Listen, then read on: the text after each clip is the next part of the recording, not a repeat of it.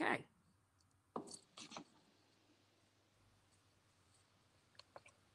Hello, everybody, and welcome to Navigating Narcolepsy. My name is Ruth Marion. I'm your host, and I'm also Director of Content and Programs at the Sleep Forum. Today, we're talking about narcolepsy, a topic that I can most certainly relate to, and one that I'm also very passionate about. My adult daughter, was diagnosed with narcolepsy at age 23. And in hindsight, she showed lots of signs of narcolepsy at ages 16, which is a very typical of narcolepsy, as it is an invisible and often misunderstood neurological disease. That being said, I want to thank the many organizations that are out there and the researchers that are out there trying to find cures and help people with narcolepsy. Today, my first guest will be Claire Crisp. Claire and I share, besides our curly hair, we share in common that both of us have a child, her a younger child, me an older child with narcolepsy. And Claire and I met at a sleep conference several years ago, and it was so it felt so good for me to be able to talk to somebody else that could understand the things that we were going through. And so Claire and I instantly connected, and Claire had a wonderful book called Waking Mathilda, because her daughter named Mathilda was diagnosed with narcolepsy at 3 in England. And I'm not going to tell you the story because I'm going to leave that to Claire to do. However, I just, so she'll tell you a better story. But from that, Claire also started working with a wonderful organization. But before we get into Wake Up Narcolepsy, let's talk about your book, Waking Mathilda, and your journey, because I think your determination was just amazing. So, hi, Claire. Thank you, Ruth. Hi. You're welcome. So, Waking Mathilda, tell us what happened. I mean, I know you wrote the book, I read your book, but tell the audience a little bit about your story. Yeah, thank you. So the book was actually published in 2017, which seems a long time ago now, but the true story started in 2010 when my daughter Matilda, who at the time was 3, developed some really confusing and very disabling symptoms. And we were living in Bristol, which is in the southwest of the UK at the time.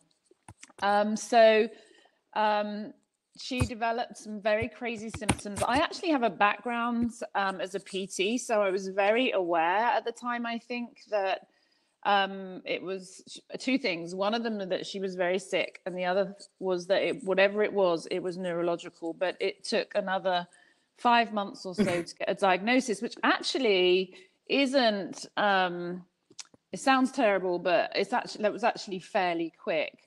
So she was in and out of the Children's Hospital in Bristol during that time, having horrendous hallucinations through the night, sleeping on and off all day, and experiencing cataplexy, which of course at the time we didn't have a word for. What we saw was this child who kept collapsing and sort of was conscious but sort of paralyzed. So fast forward into the middle of 2010, and Matilda at that point was still in hospital but undiagnosed, and lots of other kind of incorrect potential diagnoses had already been passed. But she was looked at by a doctor from Ahmedabad, and this is actually all in the book, so I don't want to give it away, but it was really quite a remarkable turnaround. And a doctor from Ahmedabad came and assessed her and asked us to take videos. And this is interesting because it's a really, really good way to capture cataplexy and to communicate when you're at home with your child. This is how sleepy they are, because this is very different when you see it, isn't it? So anyway, I took the video in a few days later, and he said, I've never seen this in someone under 17, but I know what it is. It's narcolepsy. So even that still gives me goosebumps. So then we had a new challenge on our hands, which was to find someone who could care for her, because he went back to his hometown. I was absolutely devastated. So we needed a specialist who could deal with a 3-year-old with the condition, and we needed treatment. And both of those things eluded us in the UK. So about 18 months later, we moved to California. And we found those two things. We found the specialist, who is Dr. Emmanuel Mignot at Stanford. And with that came treatment, which at the time was Xyrem. So she was very, very young at the time. I think probably diagnosed as the youngest person in the world with narcolepsy. But, you know, it's interesting working with Wake Up, because I get to meet all sorts of parents and patients, and we're seeing babies with narcolepsy. So things are shifting. You know, I can't even imagine. I have I'm going to tell the audience I have a 3-year-old granddaughter. I cannot imagine a 3-year-old with that. Your strength and determination to find an answer is just amazing. And she's doing well now. I mean, she's how old is Matilda now? Yeah, she's 14 now. So it's sort of strange, really, because she's still, youngish, but we've been in this game for a long time. So she's 14. She is doing well, thank you. She's on Xywav at night and some stim and some medication to control her cataplexy in the day. So she has good routines with sleep hygiene, but we've also hit the teens. So I don't know. Ask me that again in another couple of years. How's she doing? Oh dear. Yeah. Yeah. I mean, interestingly, as you know, sometimes cataplexy can be very full on, and other times it can be very subtle. With my situation, my daughter had very subtle cataplexy, so she would just drop things all the time, and I kept calling her all kinds of names like clumsy, and so. Anyways, there's that. But anyway, talk for a little bit. Let's talk about Wake Up Narcolepsy a little bit, and how you transitioned into that position that you're in. Yeah, it was a surprise, actually, because I think I just about got a green card. So I've been over here in California for a good few years on a visa, actually on the back of my husband's visa. So I was like nobody, I couldn't get a social security number. I couldn't even get like a Nordstrom Rack card or whatever. So eventually I did secure a green card. So I was like, great, I can work. And I just come to the end. The book was published and the children were at school. Matilda was stable. And I was approached by Monica Gao, who's one of the co-founders of Wake Up. And I think a couple of people put my name forward. And I remember saying, sure, I've got no real idea of what this job is, but it sounds like a good fit. So the learning curve was really steep. I was taking on as executive director. I'm still the ED. That was in October 2017. So it's an absolutely fantastic nonprofit dedicated to raising funds for research and also supporting people with narcolepsy and their families. So is very varied. We get to work with, of course, patients, families, the industry, other patient advocacy groups. And I have a great little team behind the scenes at Wake Up. We're all spread over the US, but it's been an absolute honor to try and work in industry and also move the organization forward. So tell the audience, please, if you don't mind, some of the resources that are available. I'm stealing your show for tomorrow, I know, but oh no, not at all. Yeah, I mean, we can't get too much right. We can't get it out there too much. But you offer some really awesome resources for people with narcolepsy and support groups, which I think is huge. So yeah, the support groups is really interesting because we started those in 2018 as online support groups, and this was, of course, pre-COVID. But essentially, I really did believe that was the way forward, because the condition, obviously, people with narcolepsy really struggle with, long physical distances driving, and on the other hand, it's really important that they have those connections, like you said. you know, when we meet each other, we're like, there's this mutual understanding, this incredible relief. Here is someone who understands me and what I'm going through. So we started online support groups with this idea that it would open up support for people with narcolepsy literally across the world, because it actually doesn't matter what time zone you're in. You can come in, and we have people, I think we've got people from like 60 odd countries that access our groups depending on the time and what suits them. And, you know, interestingly, it took a while to get off the ground. And I think a year in, we were like, you know, not many people were showing up to these groups. And then they started to kind of increase in numbers. And of course, last year, wow. So we run 4 groups. They are free. You go to the Wake Up Narcolepsy website and you'll see support groups, and you can just access this portal that takes you to an organization we partner with called Support Group Central. So we don't just run these on Zoom. These are legally verified. We have trained facilitators, and we put in someone with narcolepsy as a facilitator, and Support Group Central give us a backup. They do all the tech side of it, or the legal side of it. So we run 4 groups, and you'll see that on the website. They are Saturday, 2 on Wednesday, and a pregnancy and parenting one on Tuesday. And because of the demand, we've got lots of people in waiting rooms. So we're doubling them this summer. And we're going to do this is interesting, Ruth, actually, because we're going to kind of give each group an identity. And this is what we've found people have wanted through this digital world we're all in, where we can kind of all access anything. But within that, people are really kind of craving sort of more identity. So we're actually going to streamline the groups a little bit more, double them up. We're going to do one in Canada, because Canadian medication is different, Canadian healthcare is different. So, and we're going to do an LGBTQ group, obviously really wanting to help and support that demographic and community, and also a teen group, because we've heard for years, you know, teens need it. That's been a little bit more difficult because of the needing to make sure we get it absolutely right, what's appropriate, what isn't.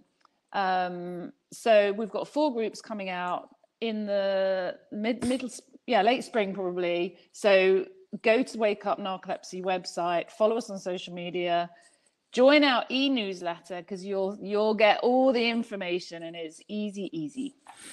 That's so great. I mean, so, you know, you and I both know how important the support groups are. I mean, not only for people that are listening that have narcolepsy, but also for caregivers as well. Yeah, absolutely. Really important, especially if there's any parents out there. There's a lot of commonalities that. Yeah, that's another good point. We run a special parent forum called Conversations.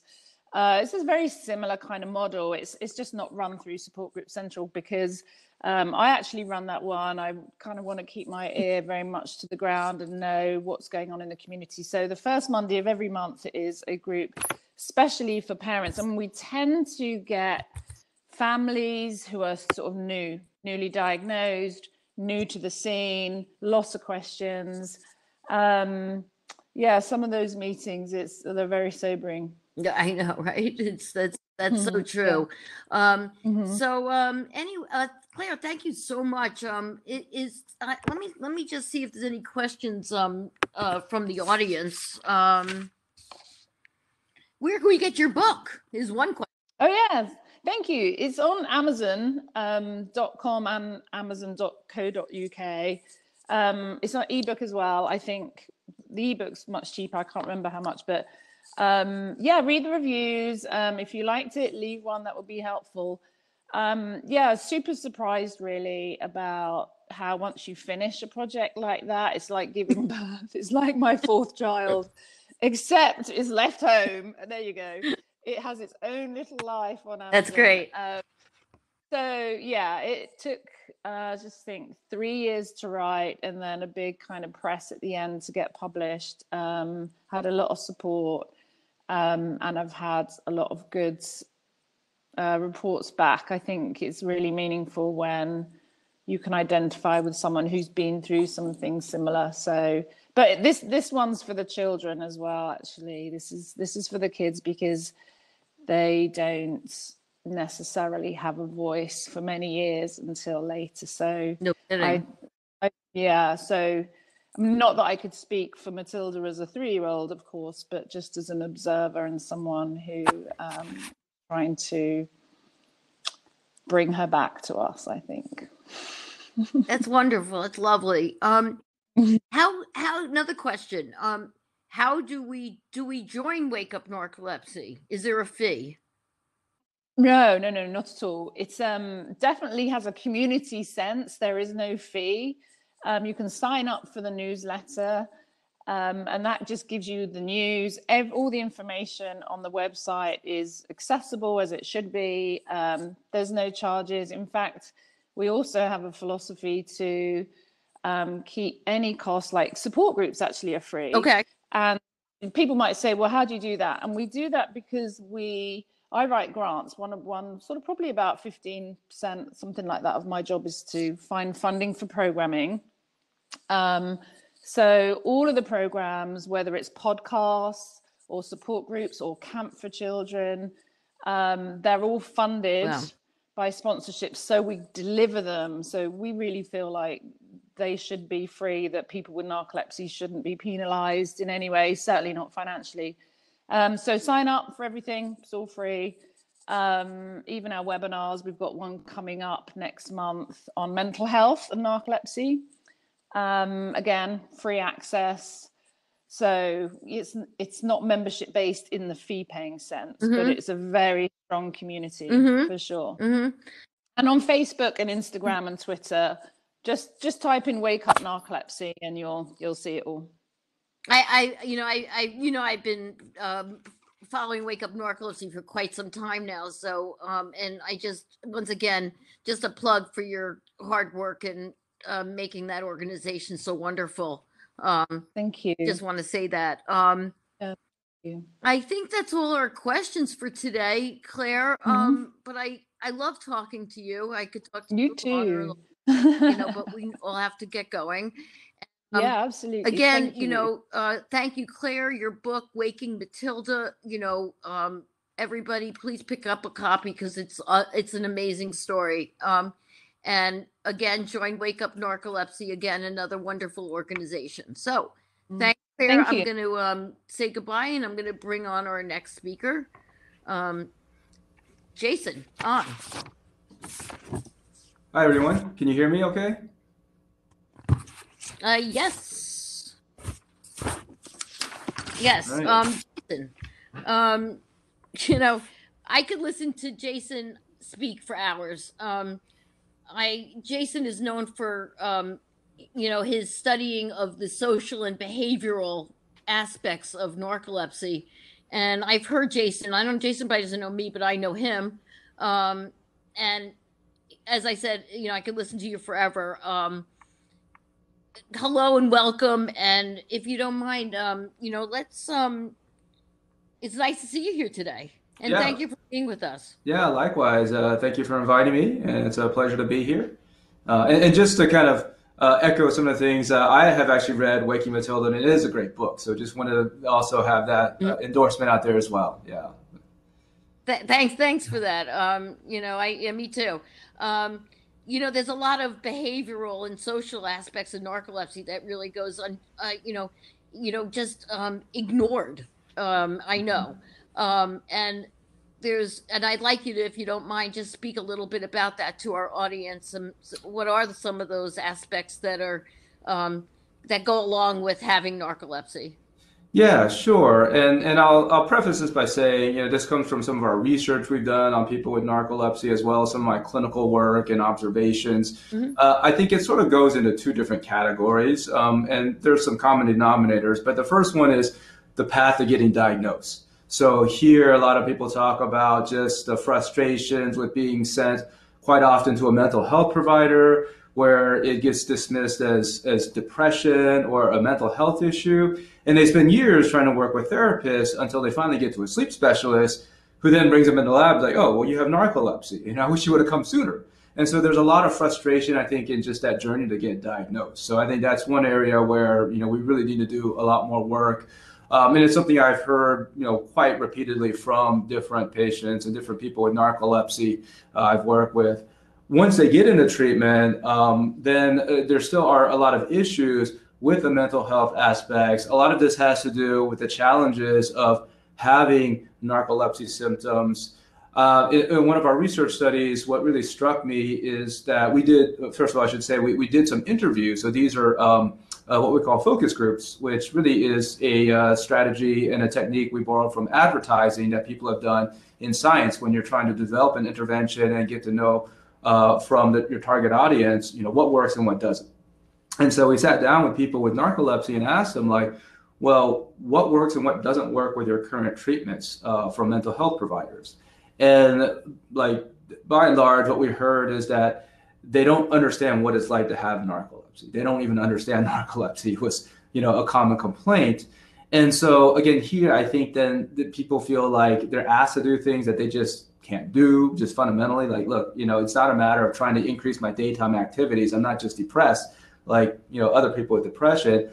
I have a sleep disorder that doesn't provide the level of energy. So, these are some things that I think are challenges. And the other thing that really struck me where I was going earlier is that it's not just the fact that people with narcolepsy are sleepy. It's the fact that that sleepiness is constant and it's unpredictable. And so it's the quality of that sleepiness that I think is really distinguishes it from other sleep disorders. I was on another presentation earlier today where we talked about challenges with insomnia, and there people aren't happy with how they're functioning during the day either. But one difference is that usually with people with insomnia, once they get some sleep, they feel better. Whereas people with hypersomnia, people with narcolepsy, they can get 8 or 9 hours of sleep at night, and it doesn't necessarily recharge the batteries. And I think as a psychologist and a mental health provider, that source of stress, the constancy and the unpredictability is very, very challenging to navigate. And I think it really leads to a lot of challenges with depressive symptoms, with anxiety. We don't quite know whether or not it's something that is part of the condition of having narcolepsy. For example, is there something in the brain that also leads to depression and anxiety? Or is it more of a response to some of the symptoms of narcolepsy? So again, I think there's still some work to be teased out there about that relationship.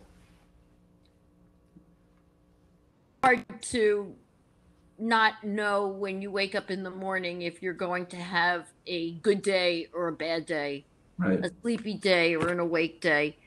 That has to be challenging, I would think. And so depression is one of the symptoms, I would say, or you call it a symptom? I'm not really sure. Or, I mean, there are others too, anxiety. And then some narcoleptics also suffer from insomnia. Mm-hmm. So right. That's another problem or another challenge that we could see. What are some of the things, how do you manage it? How do you manage those things, those symptoms of depression and anxiety? Yeah, good question. So right now, I think the short answer, unfortunately, is not very well. And that's what some of our early research uncovered. And part of the reason why I got more interested in this area is it does seem like the current treatments we have for depression and anxiety that we typically give to people who are experiencing those conditions, they're not working quite as well with people with narcolepsy. And mainly because of some of the issues that I described earlier, that there are some unique factors in narcolepsy. In addition to kind of what I said about just the constancy and the unpredictability of the sleepiness, there's also other social issues. For example, we've heard pretty consistently from people with narcolepsy that when they go and try to explain their condition to other people, oftentimes the response they get is it's either dismissive, it's something that people make fun of. They're like, oh, I wish I had narcolepsy. I'd love to sleep all the time. And although the other person might not intend it to be mean or mean-spirited, like people with narcolepsy feel like, hey, look, that's not, it is no fun to have narcolepsy. This is not something you want.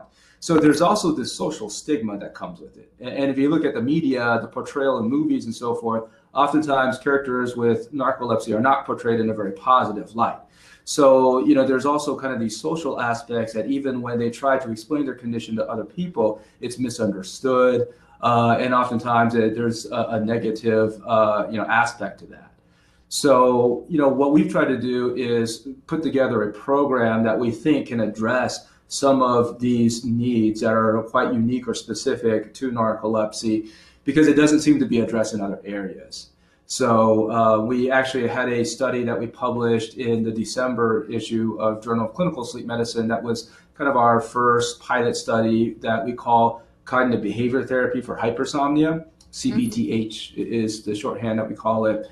And it's designed to be a multi-component program with different tools aimed at helping people manage narcolepsy. So, you were saying earlier that, it's challenging to wake up, not know how you're going to do. So one of the things we encourage people to do is to take your day and split it into smaller segments. So it really comes from a time management strategy where you take larger chunks of time and split it into smaller chunks of time so that it's more manageable. And that way, if something comes up, and let's say you have energy in the morning, but suddenly you start to run out of energy, then you can kind of change and deal with that smaller segment maybe in a different way. So basically, we're trying to give people some tools to be adaptive, to help manage and organize their day, maybe in a way that they haven't thought about, and maybe also just some other emotion regulation strategies that have been helpful in other conditions where there's a chronic stress. For example, people with cancer, going through cancer treatments and so forth, there's a lot of psychosocial interventions that can help people navigate that. And also people with chronic pain. So that's kind of what we see, is we're trying to fill what we see as a gap in the care for people with narcolepsy, so that it's not just medications, but also they're working with someone who could help improve their quality of life overall. That's great, Jason. I was thinking about, if you have one more minute, I was thinking about COVID and how that has affected people with narcolepsy. Yeah, I mean, I think that I imagine there's some specific aspects of it. Probably, things like just being stuck in one place, one environment might be challenging. It's probably, you're more prone to being sleepy, things like that. I was working with this one person with narcolepsy, a younger person, where she said that a challenge was she was in college. And so, a lot of her classes now have shifted to being online. And so she talked about some of the challenges of trying to pay attention. We talked about like some strategies of like walking around. And she brought up that like, well, that's, that might not be feasible because I guess their instructions are to leave your camera on. And so we try to work with her about like, well, can you communicate with your professor that like, you're not trying to be rude, but you have a medical condition. And so, I think there's some challenges like that. I think the other challenges that aren't specific to narcolepsy, but something we're all struggling with, but in particular, people with sleep issues probably, this would raise anxiety and depression, is the fact that like we're stuck at home. We're limited in what we can do, where we can go. And on top of that, we're bombarded with news constantly. It's like, it seems like there's a constant ticker of like coronavirus cases, the deaths, the positivity rate. I mean, it's as if someone wanted to conduct an evil experiment and said like, all right, we're going to see what humans can take. And, we're going to throw them all this stress. I mean, it's hard to imagine a more stressful situation than being stuck and being bombarded with negative information. So I think just there's a lot of mental health challenges all around, even beyond just, having narcolepsy. But I think, even with that, it makes it all the more challenging. Yeah, I mean, as I told you, or as you might have heard, my daughter has narcolepsy, and she's older, and adult child of mine has narcolepsy. So I can understand the COVID thing has really, it's thrown everybody's sleep off. So I can only imagine what it does to people that already have a sleep disorder. I guess that's what I'm trying to say. So I had another couple of questions here for you. Does having narcolepsy, I've noticed a lot on a lot of some of the sites, the narcolepsy support group sites. Sadly, some people seek outside, like, substance, street drugs, I would say, to manage their narcolepsy. And is that something common that you find? Yeah, good question. Yeah. I think me and the role I play in the clinic, that doesn't come up as much because I'm probably more on the tertiary side, meaning that there's a few different layers and other people they go through before they get to someone like me. So usually other people would have caught that, discussed it with people. But I think before, this kind of goes back to what I mentioned earlier, that there's oftentimes a long journey to even getting diagnosed from when you start having some symptoms, to the time when someone actually, sits you down and says, all right, look, you have something called narcolepsy. Here's what it is. And I think during that time, a lot of people think that it's just me. And so they start to try to, do what they can to deal with this. Like, oh, I thought I was just a sleepy person. And in order to try to function, like other people, sometimes they may resort to things like sleep drugs. So I think it is something that I think there is some research showing that there's a higher use of some illicit drugs or street drugs.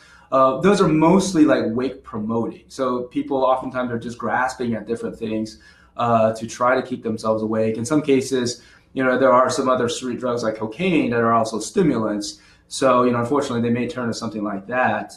But there's also just abuse of other prescription medications that can happen. But by and large, I think the bigger issue isn't so much that this population abuses stimulants. That's oftentimes a fear of people prescribing these things.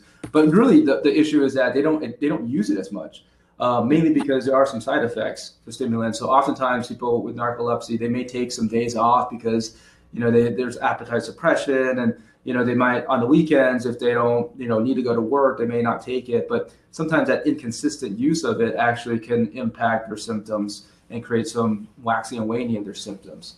So it's just, yeah, it's a challenge. And I think, part of it is just to appreciate that challenge and to try to look at this from the patient's perspective.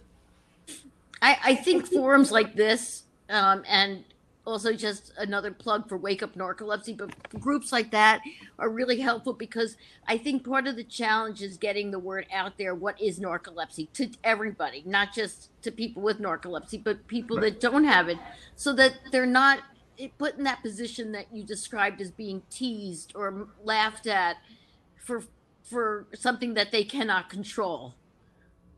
So that's why I think that this forum is really good, and I think groups like, as I said, like Wake Up Narcolepsy and other narcolepsy groups are great for that reason. Um, and I think that is really all our questions for today. Did you have anything else that, Jason, that you'd like to tell our listeners? Or Well, I guess just one plug, if you don't mind, is that on this topic of mental health, we do have a research study right now that's going on that is using some techniques from mindfulness meditation to help people deal with the emotional aspects of narcolepsy, help them cope with it. We call this study Ascent, so ASCENT, like the word ascent, going up. So if they're interested, they can actually send an email to ascent@northwestern.edu.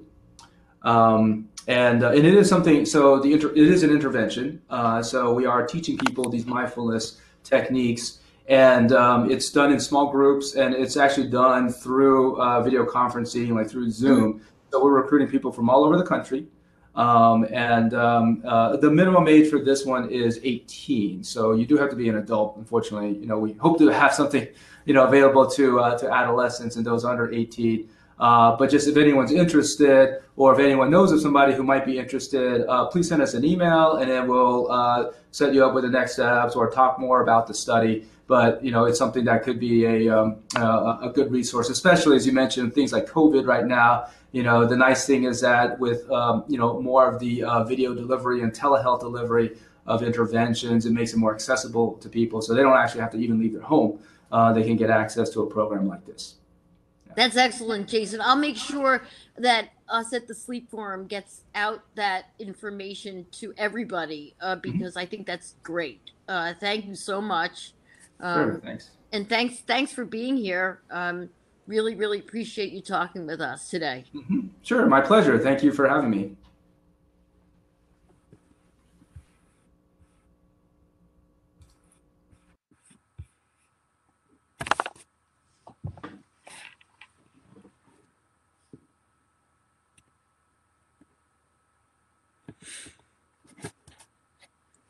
Hello, everybody. Again, I'm sorry that Dr. Emmanuel Mignot had to leave. He had something else came up, so he could not join us on this broadcast.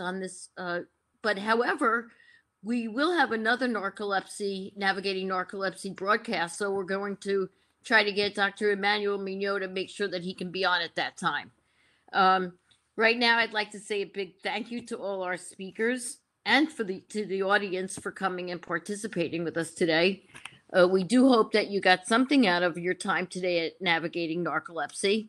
A quick word from our sponsor, which is Sparkle 1501. If you're living with narcolepsy, your excessive daytime sleepiness makes daily life frustrating. Sudden sleep attacks can make necessary tasks like driving and working with loved ones exhausting. If you are 18 to 65 and have been diagnosed with narcolepsy, you may be eligible to participate in this clinical trial. The main purpose of the study is to look at how safe and tolerable this investigational drug is and how it may affect your narcolepsy symptoms. Travel support and compensation for study participation is available. To learn more, we will put up our link at thesleepforum.com. Thank you again for being with us today, and have a great rest of your day.